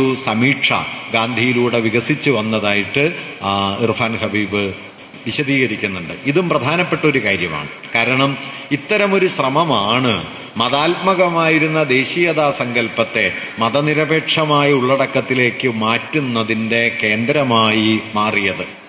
മധ്യകാലത്തെ പ്രഭുക്കന്മാരുടെയോ മധ്യകാല രാജാധികാരത്തിൻ്റെയോ അവശിഷ്ട ബോധ്യങ്ങളുടെ ബലത്തിൽ വികസിച്ചു വന്ന സൈനികമായ സ്വാതന്ത്ര്യ പ്രക്ഷോഭങ്ങൾ, ബ്രിട്ടീഷ് വിരുദ്ധ സമരങ്ങൾ, നമ്മുടെ പഴശ്ശിരാജയും വേലുത്തമ്പിയും പാലിയത്തച്ഛനും മുതൽ ഝാൻസി റാണിയും താന്തിയ തൊപ്പിയും വരെയുള്ളവരുടെ പ്രക്ഷോഭങ്ങളെ നിയന്ത്രിച്ച അടിസ്ഥാന താല്പര്യം ഏറിയ പങ്കും തങ്ങളുടേതായ രാജാധികാരത്തെ, മധ്യകാല അവകാശാധികാരങ്ങളെ പുനഃസ്ഥാപിക്കുക എന്ന താല്പര്യമായിരുന്നു. അന്നത്തെ നിലക്ക് അതൊരു കുറ്റമൊന്നുമല്ല, പക്ഷെ അതൊരു പരിമിതിയായിരുന്നു. ആ പരിമിതിക്ക് അപ്പുറത്തേക്ക് ജനങ്ങളുടെ ജീവിതത്തിൻ്റെ ആകമാനമുള്ള നവീകരണമാണ് സ്വാതന്ത്ര്യം. അത് ബ്രിട്ടനിൽ നിന്നുള്ള രാഷ്ട്രീയ സ്വാതന്ത്ര്യത്തിന് അപ്പുറം പോകുന്ന ഒന്നാണ് എന്ന നിലയിലേക്ക് ദേശീയതാ സങ്കല്പത്തെയും സ്വാതന്ത്ര്യ സങ്കല്പത്തെയും രൂപാന്തരപ്പെടുത്തുകയും സ്വാതന്ത്ര്യം എന്നതിനെ രാഷ്ട്രീയ സ്വാതന്ത്ര്യത്തോടൊപ്പം സാമൂഹിക സ്വാതന്ത്ര്യം എന്ന ആശയത്തിലേക്ക് കൂട്ടിയിണക്കുകയും ചെയ്യുന്നത് ഇന്ത്യൻ ദേശീയ സ്വാതന്ത്ര്യ സമരത്തിൻ്റെ രണ്ടാമത്തെ ഘട്ടത്തിലാണ്. ലളിതമായി പറഞ്ഞാൽ 1920-കൾ മുതൽ 40-കളുടെ പകുതി വരെയുള്ള ഘട്ടത്തിലാണ്. ഈ ഘട്ടത്തിൽ ഇന്ത്യയെക്കുറിച്ച് ദേശീയ പ്രസ്ഥാനം വികസിപ്പിച്ചെടുത്ത നിരവധി ആശയങ്ങൾ, ഇന്ത്യ ഒരു ബഹുസംസ്കാര സമൂഹമാണ്, ഇന്ത്യ ആ ബഹുത്വത്തിലാണ് അതിൻ്റെ അടിത്തറ ഉറച്ചു നിൽക്കുന്നത്, ഇന്ത്യ ഒരു മതരാഷ്ട്രമാകാൻ സന്നദ്ധമല്ലാത്തൊരു സമൂഹമാണ് എന്നിങ്ങനെ ഇന്ത്യയുടെ ഭരണഘടനയിലേക്ക് കടന്നു വരികയും ഇന്ത്യ എന്ന രാഷ്ട്രത്തിൻ്റെ സ്വഭാവ നിർവചനത്തിൻ്റെ അടിത്തറയായി മാറുകയും ചെയ്ത ആശയാവലികളൊക്കെ ഏതെങ്കിലും പണ്ഡിതന്മാരുടെയോ ഏതെങ്കിലും ചിന്തകന്മാരുടെയോ ശിരസിലേക്ക് ആകാശത്ത് നിന്ന് വെളിപാട് പോലെ ഇറങ്ങി വന്നതല്ല, മറിച്ച് സമരങ്ങളിലൂടെ ഈ ജനത രൂപപ്പെടുത്തിയെടുത്ത അവകാശങ്ങളാണ്. ഇന്ത്യ ഒരു സംസ്കാരമോ ഒരൊറ്റ മതമോ ഒരൊറ്റ ഭാഷയോ ഏതെങ്കിലും ഒരു മൂല്യമോ കൊണ്ട് നിർവചിക്കാവുന്ന ഒന്നല്ല. വൈവിധ്യങ്ങൾ തമ്മിൽ കലർന്ന് അവയ്ക്കിടയിലെ വൈവിധ്യങ്ങളെ വൈരുദ്ധ്യങ്ങളാകാൻ അനുവദിക്കാതെ ഏകോപിതമായി നിലനിൽക്കുന്ന ഒരു സമൂഹമാണ് ഇന്ത്യ എന്ന ദേശീയ സ്വാതന്ത്ര്യ സമരത്തിന്റെ വീക്ഷണഗതിയാണ് വാസ്തവത്തിൽ നമ്മുടെ ഭരണഘടനയുടെ ഒന്നാമത്തെ ആർട്ടിക്കിളായിട്ട് രൂപപ്പെട്ടിരിക്കുന്നത്. ഒന്നാമത്തെ ആർട്ടിക്കിൾ പറയുന്നത് India, that is Bharat, shall be A union of States. India അഥവാ ഭാരതം സംസ്ഥാനങ്ങളുടെ ഒരു യൂണിയനായിരിക്കും എന്നാണ്. സംസ്ഥാനങ്ങളുടെ യൂണിയൻ എന്ന ഈ വിശദീകരണം സാങ്കേതികമായ ഒരു കാര്യമല്ല. കാരണം ഇന്ത്യൻ സംസ്ഥാനങ്ങൾ എന്ന് പറയുന്നത് അടിസ്ഥാനപരമായി ഭാഷകളെ മുൻനിർത്തിയും ഭാഷാദേശീയതകൾ എന്ന സങ്കല്പത്തെ മുൻനിർത്തിയും നിലവിൽ വന്ന ഒരാശയമാണ്. വ്യത്യസ്ത ഭാഷകൾ സംസാരിക്കുന്ന വ്യത്യസ്ത ഭാഷാദേശീയ സമൂഹങ്ങൾ അവയ്ക്കിടയിലെ വൈവിധ്യങ്ങളെയും അവയ്ക്കിടയിലെ വൈരുദ്ധ്യങ്ങളെയും നിലനിർത്തിക്കൊണ്ട് തന്നെ തങ്ങളുടെ രാഷ്ട്രീയ ഇച്ഛയാൽ ബ്രിട്ടീഷ് വിരുദ്ധമായ സമരത്തിലൂടെ വികസിച്ചു വന്ന ഐക്യബോധത്താൽ തമ്മിൽ ചേർന്ന് നിൽക്കുന്നത് വഴിയാണ് ഇന്ത്യ രൂപപ്പെടുന്നത്. അതുകൊണ്ടാണ് ഇന്ത്യ ഒരു ഭൂപ്രദേശത്തിന്റെ പേരല്ല, ഇന്ത്യ ഒരാശയം കൂടിയാണ് എന്ന് നാം പറയുന്നത്. നിങ്ങൾ ചിലപ്പോഴൊക്കെ സാമൂഹ്യ ചിന്തകന്മാരും ചില രാഷ്ട്രീയ നേതാക്കളും ഒക്കെ സംസാരിക്കുന്ന സമയത്ത് ഇന്ത്യയെക്കുറിച്ച് അവർ പ്രതിപാദിക്കുമ്പോൾ ഇന്ത്യ ആസ് ആൻ ഐഡിയ എന്ന് പറയുന്നത് കേൾക്കാം. ഇപ്പൊ യെച്ചൂരിയെ പോലെ ആളുകൾ എപ്പോഴും ഈ വാക്ക് പറയും, ഇന്ത്യ ആസ് ആൻ ഐഡിയ. എന്താണ് ഇന്ത്യ ഒരാശയം എന്ന നിലയിൽ എന്ന് പറയുന്നതിൻ്റെ താല്പര്യം? ഇന്ത്യ എന്നതൊരു ഭൂപ്രദേശം മാത്രമല്ല. ഒരു ഭൂപ്രദേശത്തെ, ഒരു അതിർത്തിയെ, ഒരു ടെറിട്ടോറിയൽ ഫ്രെയിമിനെ, ഒരു അതിർത്തി മേഖലയെ നിർവചിച്ച് ഈ അതിർത്തിക്കുള്ളിൽ ഉൾപ്പെട്ടിരിക്കുന്ന പ്രദേശം എന്ന സാങ്കേതിക അർത്ഥമല്ല ഇന്ത്യ എന്ന പദത്തിന് ഉള്ളത്. മറിച്ച് ഈ അതിർത്തിക്കുള്ളിൽ വ്യത്യസ്ത സംസ്കാരങ്ങളും വ്യത്യസ്ത മതങ്ങളും വ്യത്യസ്ത ഭാഷകളും വ്യത്യസ്ത ജീവിതക്രമങ്ങളും അന്യോന്യം സഹവർത്തിച്ച് കഴിയുന്ന ഒരു പുതിയ സാമൂഹ്യ ജീവിതത്തെ കൂടി ഇന്ത്യ എന്ന വാക്ക് ഉൾക്കൊള്ളുന്നുണ്ട്. ദേശീയ പ്രക്ഷോഭം ഉച്ചസ്ഥായിയിലേക്ക് നീങ്ങുന്ന സമയത്ത് ഇന്ത്യയിലെ ബ്രിട്ടീഷ് ഭരണത്തിന്റെ പിണിയാളുകളായി പ്രവർത്തിക്കുകയും ചെയ്ത ഒരു പാരമ്പര്യമാണ് ഇന്ത്യയിലെ മതവർഗീയ രാഷ്ട്രീയത്തിന് ഉള്ളത്. ഹിന്ദു മഹാസഭയാകട്ടെ, RSS ആകട്ടെ, മറ്റ് മതരാഷ്ട്രവാദികളാകട്ടെ, അവരെല്ലാം സാമ്രാജ്യത്വവുമായി പല നിലയിൽ ഒത്തുചേർന്ന് ഇന്ത്യയിലെ ദേശീയ പ്രസ്ഥാനത്തെ തകർക്കുക എന്ന ലക്ഷ്യമാണ് ഇക്കാലത്ത് ഉയർത്തിയത്. ഗോൾവൽക്കറെ പോലൊരാള് ഇന്ത്യയിലെ യുവാക്കൾക്ക് നൽകുന്ന ആഹ്വാനം, യുവാക്കളോട് നൽകിയ ആഹ്വാനം തന്നെ ബ്രിട്ടനെതിരെ സമരം ചെയ്ത് നിങ്ങൾ നിങ്ങളുടെ ഊർജം പാഴാക്കരുത് എന്നാണ്. ഇന്ത്യയെ മോചിപ്പിക്കേണ്ടത് ബ്രിട്ടീഷ് അധികാരത്തിൽ നിന്നല്ല, സാമ്രാജ്യത്വ ഭരണത്തിൽ നിന്നല്ല, ഇന്ത്യയെ മോചിപ്പിക്കേണ്ടത് ആഭ്യന്തര ശത്രുക്കളിൽ നിന്നാണ് എന്ന് അദ്ദേഹം വിശദീകരിക്കുന്നു. V or our nationhood defined, നാം അഥവാ നമ്മുടെ രാഷ്ട്രം നിർവചിക്കപ്പെടുന്നു എന്ന പ്രസിദ്ധമായ അദ്ദേഹത്തിന്റെ പ്രമാണത്തിൽ ഇന്ത്യയിലെ ആഭ്യന്തര ശത്രുക്കളിൽ നിന്നുള്ള മോചനമാണ് നമ്മുടെ നാടിന്റെ മോചനം എന്നാണ് അദ്ദേഹം പറയുന്നത്. ഈ ആഭ്യന്തര ശത്രുക്കളെ 3 ഗണങ്ങളായിട്ട് ഗോൾവൽക്കർ അതിൽ പറയുന്നുണ്ട്. 1 മുസ്ലിങ്ങളാണ്, 2 ക്രിസ്ത്യാനികളാണ്, 3 കമ്മ്യൂണിസ്റ്റുകാരാണ്. അങ്ങനെ ആഭ്യന്തര ശത്രുക്കളായ ക്രിസ്ത്യാനികളിൽ നിന്നും മുസ്ലിങ്ങളിൽ നിന്നും കമ്മ്യൂണിസ്റ്റുകാരിൽ നിന്നും ഇന്ത്യയെ മോചിപ്പിക്കുന്ന ഒരു ഹിന്ദു മതരാഷ്ട്ര സ്ഥാപനത്തിലേക്ക് ഇന്ത്യയെ കൊണ്ടുപോകുന്ന ഒരു പ്രക്രിയയാണ് സ്വാതന്ത്ര്യ സമരമെന്നും അത് ബ്രിട്ടനെതിരായ സമരമല്ല എന്നും ബ്രിട്ടനെതിരെ സമരം ചെയ്ത് ഇന്ത്യയിലെ യുവാക്കൾ തങ്ങളുടെ ഊർജം പാഴാക്കരുത് എന്നുമാണ് സ്വാതന്ത്ര്യ പ്രക്ഷോഭത്തിന്റെ ഉച്ചഘട്ടത്തിൽ ഇന്ത്യൻ മതവർഗീയതയുടെ താത്വികാചാര്യന്മാരിൽ ഒരാളായ ഗോൾവൽക്കർ നിർദ്ദേശിച്ചത്. ഇത് അദ്ദേഹം ഒരാളായിട്ട് നിർദ്ദേശിക്കുന്നതല്ല. 923 മതരാഷ്ട്രപരമായി ഇന്ത്യയെ നിർവചിക്കാനുള്ള ശ്രമം നടക്കുന്നു. ഇപ്പം അതിൻ്റെ 100ാം വാർഷികം കൂടിയാണ്. സവർക്കർ ഹിന്ദുത്വ അഥവാ എസൻഷ്യൽസ് ഓഫ് ഹിന്ദുയിസം എന്ന ഗ്രന്ഥം എഴുതുന്നത് 923 ആ ഹിന്ദുത്വ അഥവാ എസൻഷ്യൽസ് ഓഫ് ഹിന്ദുയിസം എന്ന ഗ്രന്ഥത്തിൽ ആരാണൊരു ഇന്ത്യക്കാരൻ എന്നതിനെക്കുറിച്ചുള്ള, ഒരുപക്ഷെ ഇന്ത്യയിലെ പൗരത്വത്തെക്കുറിച്ചുള്ള തൻ്റെ വിശദീകരണം സവർക്കർ എഴുതി ചേർക്കുന്നുണ്ട്. ആ വിശദീകരണത്തിന്റെ അടിസ്ഥാനം എന്താന്ന് വെച്ച് കഴിഞ്ഞാൽ ഇന്ത്യയെ fatherland and holy land of Hindus എന്ന് അംഗീകരിക്കുന്നവരാണ് ഇന്ത്യയിലെ പൗരത്വത്തിന് അവകാശമുള്ളവർ എന്നതാണ്.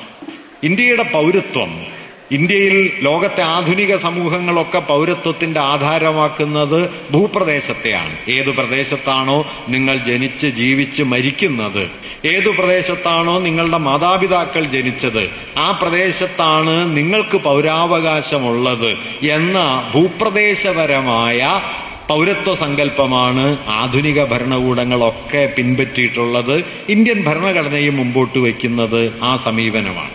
എന്നാൽ ഭരണഘടന നിലവിൽ വരുന്നതിനും 10-30 വർഷം മുമ്പ് തന്നെ ഭരണഘടനയുടെ ഒരു പൂർവ്വസങ്കല്പം അവതരിപ്പിക്കുകയും അതിലെ പൗരത്വത്തിന്റെ അടിസ്ഥാനമായി മാറേണ്ടത് ജനിച്ചതും ജീവിച്ചതുമായ ഒരു പ്രദേശം എന്നതല്ല, മറിച്ച് ഹിന്ദുക്കളുടെ പിതൃഭൂമിയും പുണ്യഭൂമിയുമായി ഇന്ത്യയെ കാണുന്നവരാണ് ഇന്ത്യയിൽ ജീവിക്കാൻ അർഹതയുള്ളവർ എന്ന് മതരാഷ്ട്രപരമായി പൗരത്വത്തെ വിശദീകരിക്കാനുള്ള ആദ്യ ശ്രമം 100 കൊല്ലം മുമ്പേ നടക്കുകയുണ്ടായി. സവർക്കറായിരുന്നു ഹിന്ദു മഹാസഭയുടെ അധ്യക്ഷനായി തീർന്നത് എന്ന് നമുക്കറിയാം. അദ്ദേഹം ബ്രിട്ടീഷ് തടവറയിൽ നിന്ന് രക്ഷപ്പെടാൻ വേണ്ടി എത്രയോ തവണ മാപ്പപേക്ഷകൾ നൽകിയ ആളാണ് എന്ന് നമുക്കറിയാം. മാപ്പപേക്ഷകളുടെ ഫലമായി 1923 ആൻഡമാനിൽ നിന്ന് മോചിതനായി മഹാരാഷ്ട്രയിലെ രത്നഗിരി ജില്ലയിൽ വന്ന് ആദ്യം വീട്ടുതടങ്കലിലും പിന്നീട് സ്വാതന്ത്ര്യത്തിലും ജീവിക്കാൻ തുടങ്ങിയതിന് ശേഷം ബ്രിട്ടീഷ് ഗവൺമെന്റുമായി നിരന്തരം ഒത്തുചേർന്ന് പ്രവർത്തിക്കുകയും ഇന്ത്യൻ ദേശീയ പ്രസ്ഥാനത്തെ തകർക്കാൻ പോന്ന മട്ടിൽ ഹിന്ദു മഹാസഭയെ ഒരു വിധ്വംസക ശക്തിയായി, ദേശീയതാവിരുദ്ധമായി, ദേശവിരുദ്ധമായി ഇന്ത്യയിൽ വളർത്തിയെടുക്കുകയും ചെയ്യുന്നതിൻ്റെ കേന്ദ്രം കൂടിയായിരുന്നു സവർക്കർ. ഏറ്റവും ഒടുവിൽ 1948 ജനുവരി 30 ഗാന്ധി വധിക്കപ്പെടുന്നതിൻ്റെ പിന്നിലെ അടിസ്ഥാന പ്രചോദനമായി പ്രവർത്തിച്ചതും സവർക്കറാണ്. സവർക്കർ ആ കേസിലെ 7ാമത്തെ പ്രതിയായിരുന്നു. സവർക്കറുടെ വീട്ടിൽ ഗാന്ധിജിയെ കൊല്ലുന്നതിന് മുമ്പ് 1948 ജനുവരി 14-നും 15-നും ഗാന്ധി വധക്കേസിലെ പ്രതികളായ നാഥുറാം വിനായക് ഗോഡ്സെയും നാരായൺ ആപ്തെയും ശങ്കർ കിസ്തയ്യയും അതുപോലെ ദിഗംബർ ബഡ്ഗെ എന്ന താനും പോയിരുന്നതായി മാപ്പുസാക്ഷിയായി മാറിയ ബഡ്ഗെ കോടതിയിൽ മൊഴി നൽകിയിട്ടുണ്ട്. 48 ജനുവരി 20-നുള്ള മദൻലാൽ പഹ്വ ഗാന്ധിയെ ബോംബെറിഞ്ഞ് കൊല്ലാൻ ശ്രമിച്ചെങ്കിലും ആ പരിശ്രമം പരാജയപ്പെട്ടു. അവര് ഡൽഹിയിൽ നിന്ന് പൂനെയിലേക്കും ബോംബെയിലേക്കും മടങ്ങി വന്നു. വീണ്ടും ഒത്തുകൂടി ജനുവരി 30-ന് 29-ന് ഡൽഹിയിൽ വീണ്ടും തിരിച്ചെത്തി. അങ്ങനെ തിരിച്ചു പോകുന്നതിന് മുമ്പ് 1948 ജനുവരി 24-ന് ഈ അക്രമ സംഘം സവർക്കറെ വീണ്ടും പോയി കാണുകയും അദ്ദേഹം അവരെ ആശീർവദിച്ച് അനുഗ്രഹിച്ച് യാത്രയാക്കിയെന്നും ബഡ്ഗെ മൊഴി നൽകുന്നുണ്ട്. ബഡ്ഗെ പറയുന്നുണ്ട്, ഞാൻ താഴെയാണ് നിന്നത്. ആപ്തെയും ഗോഡ്സെയും സവർക്കർ പാർക്കുന്ന 1ാം നിലയിലേക്ക് പോയി. ഏതാണ്ട് 15-20 മിനിറ്റുകൾക്ക് ശേഷം അവർ താഴേക്ക് വന്നു. അവരോടൊപ്പം സവർക്കറും ഉണ്ടായിരുന്നു. വിജയിച്ചു വരിക എന്ന് തങ്ങളെ അദ്ദേഹം ആശീർവദിച്ച് യാത്രയാക്കി. കാറിലിരുന്ന് റെയിൽവേ സ്റ്റേഷനിലേക്ക് സഞ്ചരിക്കുന്ന സമയത്ത് നാരായൺ ആപ്തെ ഇവരോട് പറഞ്ഞു, ഗാന്ധിയുടെ 100 വർഷം ജീവിക്കണമെന്ന ഗാന്ധിയുടെ മോഹം അവസാനിച്ചിരിക്കുന്നു, അത് അവസാനിപ്പിക്കാൻ സവർക്കർ തീരുമാനിച്ചിരിക്കുന്നു എന്ന് പറഞ്ഞു. ഈ മൊഴികളൊക്കെ തന്നെ ഗാന്ധി വധക്കേസ് വിചാരണ വേളയിൽ 1908, 48, 49 കാലത്ത് നടന്ന വിചാരണ വേളയിൽ ഡൽഹി കോടതിയുടെ പരിഗണനയിൽ വന്നിരുന്നു. നിർഭാഗ്യവശാൽ സവർക്കറെ കാണാൻ ഇവർ വന്നിരുന്നു എന്നും 2 വട്ടം ഇവർ സവർക്കറെ വന്ന് കണ്ടിരുന്നു എന്നുമുള്ള സവർക്കറുടെ അടുക്കളക്കാരനായ അപ്പ രാമചന്ദ്ര കസാറും അതുപോലെ സവർക്കറുടെ സെക്രട്ടറി ആയിരുന്ന നാരായൺ ദാൽമെ എന്ന ആളും 1948 മാർച്ച് 4-ന് ബോംബെ പോലീസിന് നൽകിയ മൊഴി ഡൽഹി വിചാരണ കോടതിയിൽ എത്തിച്ചേരാതിരുന്നതുകൊണ്ട് മാത്രമാണ് മാപ്പുസാക്ഷിയുടെ മൊഴിയെ മാത്രം ആശ്രയിച്ച് ഒരാളെ കുറ്റവാളിയാക്കാൻ കഴിയില്ല എന്ന് പറഞ്ഞ് ആത്മചരൺ എന്നു പേരായ വിചാരണ കോടതിയിലെ ജഡ്ജി സവർക്കറെ വിട്ടയച്ചത്. പക്ഷെ പിന്നീട് ഈ മൊഴികളെല്ലാം പുറത്തു വന്നു. ഗാന്ധി വധക്കേസിനെ കുറിച്ച് അതിവിപുലമായ ആലോചന പിന്നീട് 60കളുടെ പകുതിയിൽ നടക്കുകയുണ്ടായി. ഗോപാൽ ഗോഡ്സെ ജയിലിൽ നിന്ന് പുറത്തു വന്ന സമയത്ത് അദ്ദേഹത്തിനൊരു സ്വീകരണം നൽകാൻ ചിത്പാവൻ ബ്രാഹ്മണർ നാഗപ്പൂരിൽ സമ്മേളനം നടത്തുകയും ഗാന്ധി കൊല്ലപ്പെടുമെന്ന കാര്യം ഗാന്ധി കൊല്ലപ്പെടുന്നതിന് മുമ്പേ തങ്ങൾക്കറിയുമായിരുന്നു എന്ന് അവരിൽ ചിലർ പറഞ്ഞതിനെക്കുറിച്ചുള്ള വാർത്തകൾ പുറത്തു വന്നപ്പോ ഗാന്ധിവധത്തെ ആകമാനം പുനഃപരിശോധനയ്ക്ക് വിധേയമാക്കാൻ ഇന്ത്യ ഗവൺമെന്റ് ഒരു കമ്മീഷനെ നിയോഗിക്കുകയുണ്ടായി.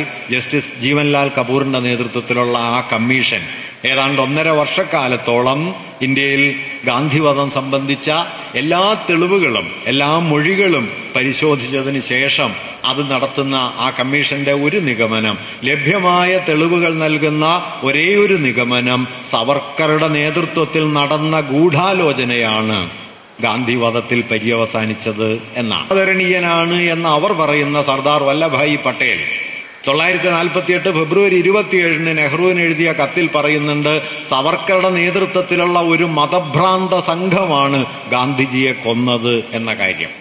ഗാന്ധി വധക്കേസ് അന്വേഷിച്ച മഹാരാഷ്ട്രയിലെ ക്രൈംബ്രാഞ്ചിന്റെ രഹസ്യാന്വേഷണത്തിന്റെ ചുമതലയുണ്ടായിരുന്ന ജാംഷഡ്ജി നഗർവാല എന്ന പോലീസ് ഓഫീസർ, അദ്ദേഹം പറയുന്നൊരു വാക്യം, എന്റെ ജീവിതത്തിന്റെ അവസാന നിമിഷം വരെ സവർക്കറാണ് ഗാന്ധിവധത്തിന്റെ ആസൂത്രകൻ എന്ന കാര്യത്തിൽ എനിക്ക് യാതൊരു സംശയവും ഉണ്ടാവില്ല എന്നാണ്.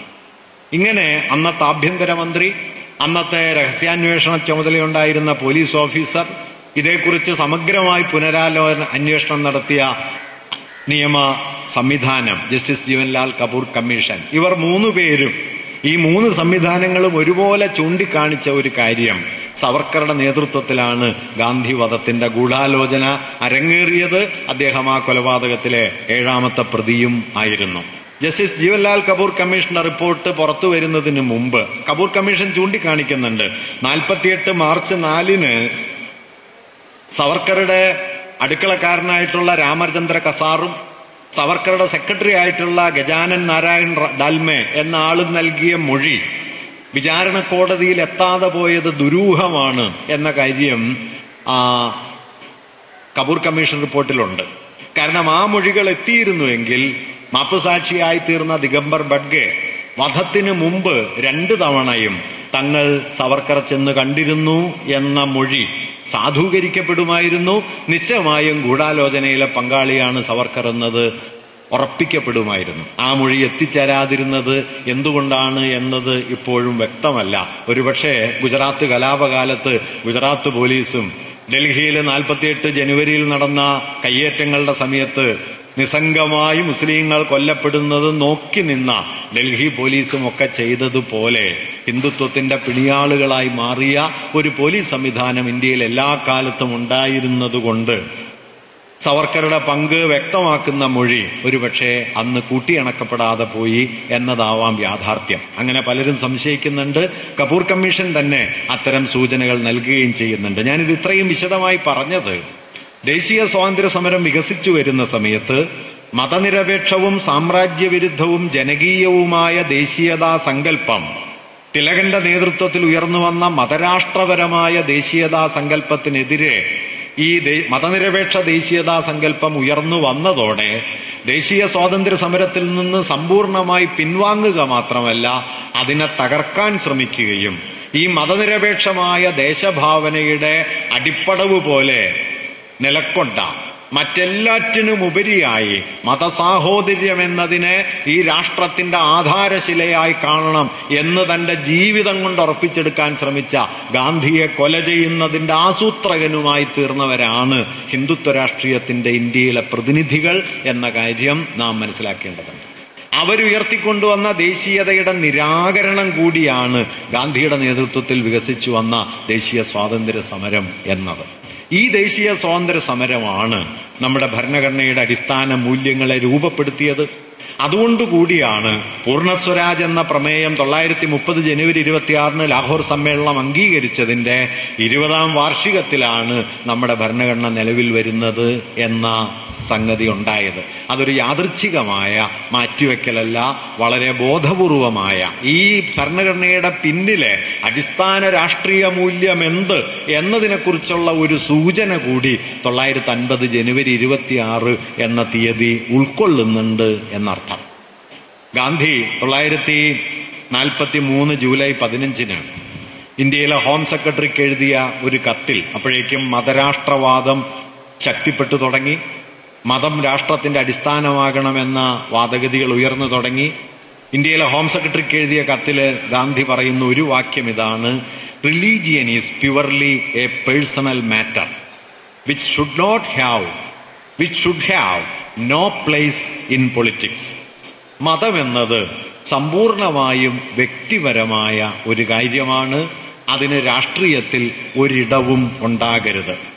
തുടർന്ന് അദ്ദേഹം പറയുന്നു, it is the unnatural condition of foreign domination that we have unnatural division according to religion. വൈദേശിക ഭരണം എന്ന അസ്വാഭാവികമായ സ്ഥിതിവിശേഷമാണ് മതരാഷ്ട്രങ്ങളെന്ന അസ്വാഭാവികമായ വിഭജനത്തിന് വഴിവെച്ചത്.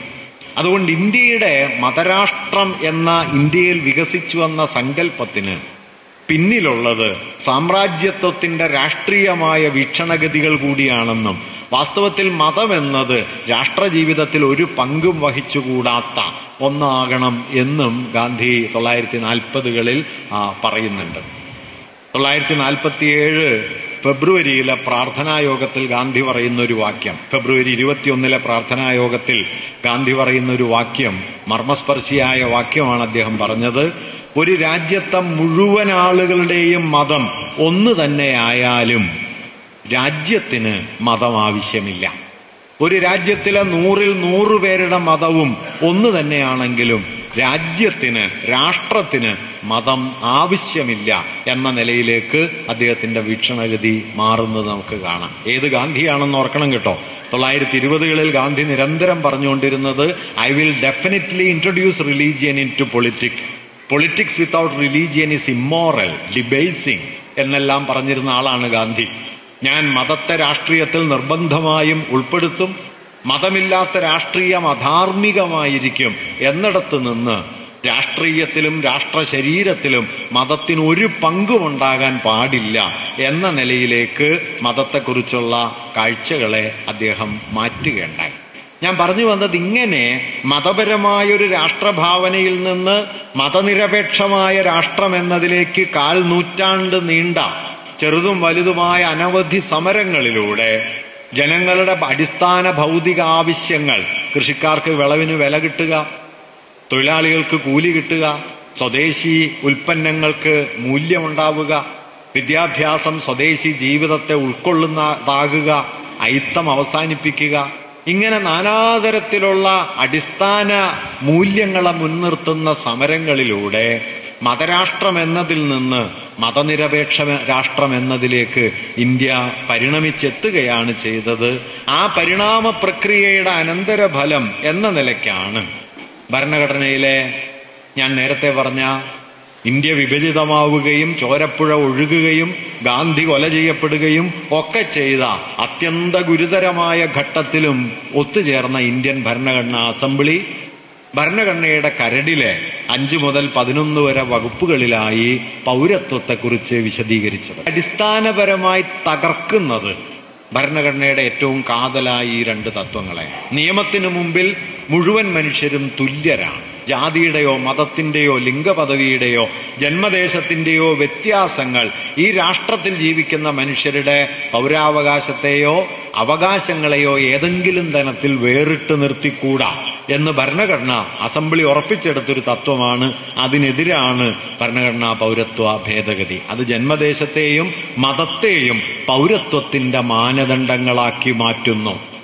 വിഭജനത്തിന്റെ കൊടിയ കലാപങ്ങളുടെ നടുവിലും വിഭജനത്തിന്റെ രക്തച്ചൊരിച്ചിലിന്റെ നടുവിലും ഇന്ത്യയിലെ പൗരത്വത്തിന്റെ അടിസ്ഥാന രൂപരേഖ ഭരണഘടനാ അസംബ്ലി തയ്യാറാക്കുമ്പോൾ പാകിസ്ഥാനിൽ നിന്ന് ഇന്ത്യയിലേക്ക് വന്നവർ, ഇന്ത്യയിൽ നിന്ന് പാകിസ്ഥാനിലേക്ക് പോയവർ, ഇന്ത്യക്ക് പുറത്തുള്ള ഇതര രാഷ്ട്രങ്ങളിൽ നിന്ന് ഇന്ത്യയിലേക്ക് തിരിച്ചെത്തുന്നവർ, പാകിസ്ഥാനിലേക്ക് പോയതിനു ശേഷം വീണ്ടും ഇന്ത്യയിലേക്ക് മടങ്ങി വരുന്നവർ എന്നിങ്ങനെയല്ലാതെ ഹിന്ദുക്കളെന്നോ മുസ്ലിങ്ങളെന്നോ ക്രിസ്ത്യാനികളെന്നോ സിഖുകാരെന്നോ മതപരമായ ഏതെങ്കിലും ഒരു സൂചന നമ്മുടെ ഭരണഘടനയിലോ പൗരത്വത്തെ നിയമവൽക്കരിച്ച 1955 പാർലമെന്ററി നിയമ നടപടികളിലോ നമുക്ക് കാണാൻ പറ്റില്ല.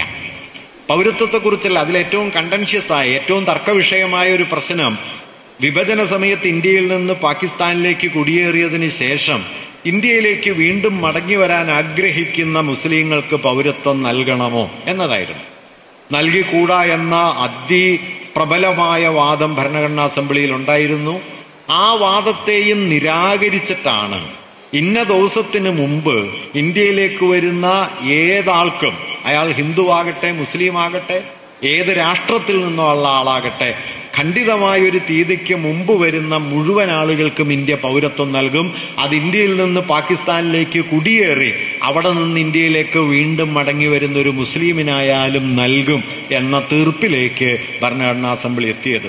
അന്ന് നെഹ്റു പറയുന്ന വാക്യമുണ്ട്, ഇന്ത്യയിലേക്ക് ഇന്ന ദിവസത്തിനു മുമ്പ് എത്തുന്നവർ എന്നതാണ് മാനദണ്ഡം, അല്ലാതെ ഹിന്ദുവോ മുസൽമാനോ എന്നത് നമ്മുടെ മാനദണ്ഡം അല്ല. ഇങ്ങനെ വിഭജനത്തിന്റെ ഏറ്റവും കലാപകലുഷിതമായ സന്ദർഭത്തിൽ പോലും മനുഷ്യരുടെ വികാരങ്ങൾ മതപരമായ വിദ്വേഷങ്ങളായി പരിണമിച്ച് നമ്മുടെ സാമൂഹ്യ ജീവിതത്തെ ആകെ തീപിടിപ്പിക്കുന്ന വിഷവായുവായി മാറിയ കാലത്തും അതിന് വഴങ്ങാതെ മതത്തെ പൗരത്വ സങ്കല്പത്തിലേക്ക് ഒരു നിലയിലും കൂട്ടിച്ചേരാൻ അനുവദിക്കാതെയാണ് വാസ്തവത്തിൽ ഇന്ത്യൻ ദേശീയ പ്രസ്ഥാനം വികസിച്ചു വന്നത്. ഭരണഘടനാ അസംബ്ലി പൗരത്വ സങ്കല്പത്തെ രൂപപ്പെടുത്തിയെടുത്തത്. ഈ പൗരത്വ സങ്കല്പം വാസ്തവത്തിൽ നമ്മൾ ഇന്ന് നിൽക്കുന്ന സാമൂഹ്യാവസ്ഥയേക്കാൾ എത്രയോ കലാപകലുഷിതവും വർഗീയ വിഭജിതവും ആയ വികാരനിർഭരവുമായ ഒരു സന്ദർഭമായിരുന്നു വിഭജനത്തിൻ്റെത്.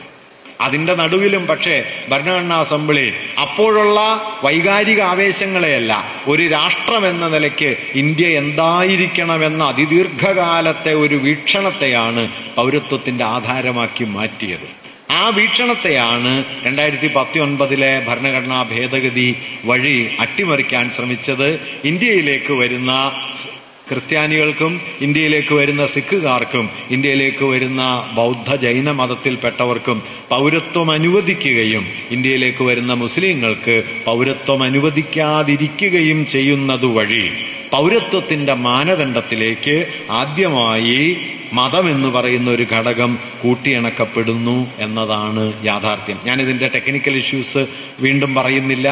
അതുകൊണ്ട് നമ്മുടെ പൗരത്വം എന്ന് പറയുന്നത് അടിസ്ഥാനപരമായി മതത്തെ ആശ്രയിക്കാനോ ഒരു രാജ്യത്തിൻ്റെ സാംസ്കാരിക മൂല്യങ്ങളെന്നോ ആ രാജ്യത്തിൻ്റെ പാരമ്പര്യ മൂല്യങ്ങളെന്നോ പറയുന്നതിനെ പിൻപറ്റിക്കൊണ്ട് നിർവചിക്കാനോ ഒന്നും ഭരണഘടന തയ്യാറായിട്ടില്ല. മറിച്ച് ഭൂപ്രദേശം, നിങ്ങൾ വസിക്കുന്ന ഇടം, നിങ്ങളുടെ മാതാപിതാക്കൾ വസിച്ച ഇടം എന്ന നിലയിൽ ആവാസത്തെ മുൻനിർത്തിയാണ്, മൂല്യങ്ങളെയോ പാരമ്പര്യത്തെയോ മതത്തെയോ സംസ്കാരത്തെയോ മുൻനിർത്തിയല്ല വാസ്തവത്തിൽ പൗരത്വത്തിന് ഭരണഘടന രൂപകൽപ്പന നൽകിയത്. മൂല്യങ്ങളും പാരമ്പര്യങ്ങളും ഒക്കെ പൗരത്വത്തിന്റെ അവകാശമാക്കി മാറ്റിയാൽ പൗരാവകാശത്തിൽ ചിലർക്ക് സവിശേഷമായ പരിഗണനയും ചിലർക്ക് അവഗണനയുമാണ് ഉണ്ടാവുക എന്നതുകൊണ്ടാണ് ലോകമെമ്പാടും ആധുനിക രാഷ്ട്രങ്ങൾ പൗരത്വത്തിന്റെ ആധാരമായി പാരമ്പര്യത്തെ പരിഗണിക്കാത്തത്. അങ്ങനെ പാരമ്പര്യത്തെയും ആചാര സമ്പ്രദായങ്ങളെയും മതമൂല്യങ്ങളെയും ഒക്കെ പൗരത്വത്തിന് പുറത്തു നിർത്തുക എന്നത് ഇന്ത്യൻ ദേശീയ പ്രസ്ഥാനം മാത്രം ചെയ്ത കാര്യമല്ല. 19ഉം 20ഉം നൂറ്റാണ്ടുകളിൽ ലോകത്തിലെ ആധുനിക ജനാധിപത്യ സംവിധാനങ്ങൾ മുഴുവൻ ചെയ്ത കാര്യമാണ്. ഈ അടിസ്ഥാന തത്വത്തെയാണ് ഇന്ത്യയിലേക്ക് മടങ്ങി വരുന്ന വ്യത്യസ്ത മതവിഭാഗങ്ങളുടെ മതപരമായ സ്വത്വത്തെ പൗരത്വത്തിന്റെ അടിസ്ഥാനമാക്കുക വഴി 2019 പൗരത്വ നിയമം റദ്ദാക്കാനായിട്ട് ശ്രമിക്കുന്നത്.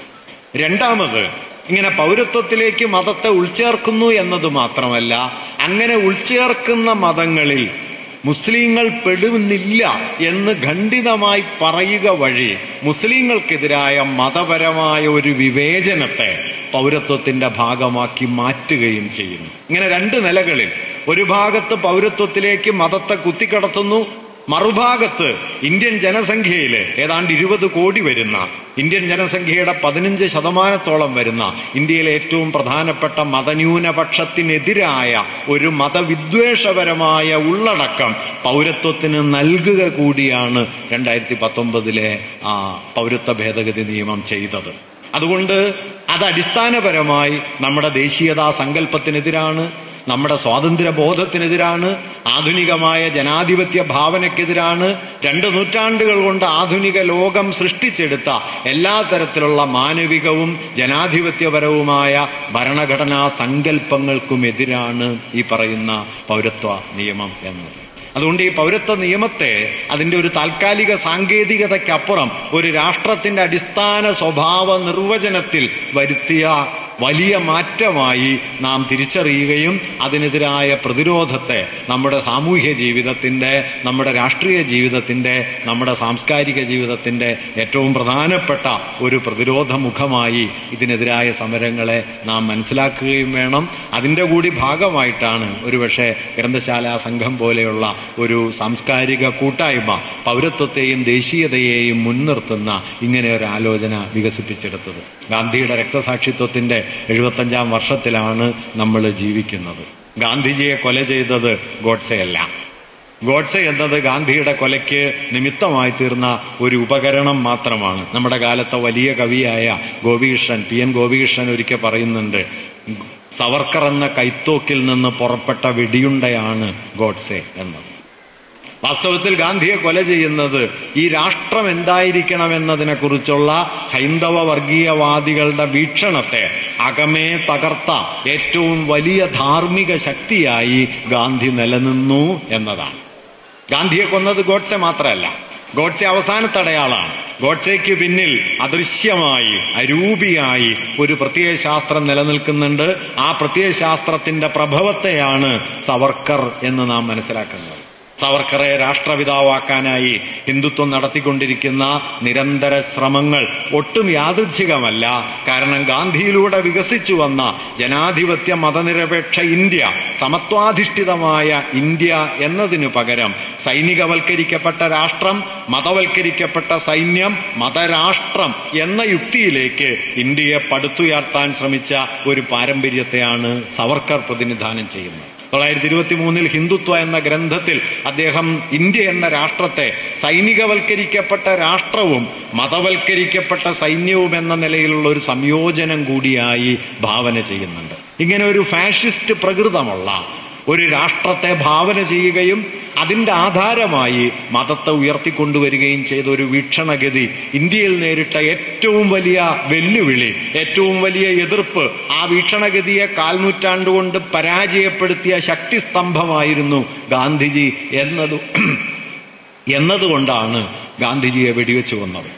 അതുകൊണ്ട് ആ കൊലപാതകത്തിൻ്റെ 75-ാം വർഷത്തിൽ എന്തായിരുന്നു ഈ രാജ്യം എന്ന ഓർമ്മയിലേക്കും ഈ രാജ്യത്തിൻ്റെ ദേശീയ ഭാവന എന്താണ് എന്നതിലേക്കും അത് പൗരത്വ സങ്കല്പത്തിൽ എങ്ങനെയാണ് നിലവിൽ വന്നത് എന്നതിലേക്കും അതെങ്ങനെയാണ് അട്ടിമറിക്കപ്പെടുന്നത് എന്നതിലേക്കുമൊക്കെ നമ്മുടെ ഓർമ്മകൾ ചെന്നെത്തേണ്ടതുണ്ട്. ഓർമ്മകൾ ഭൂതകാലത്തെക്കുറിച്ചുള്ള ഭംഗിയുള്ള അയവിറക്കലുകളല്ല, ഓർമ്മകൾ ഒരു സമരമുഖമാണ്. ആ സമരമുഖത്തെ പ്രധാനപ്പെട്ട ഓർമ്മകളിലൊന്നാണ് ഇതും. നമസ്കാരം.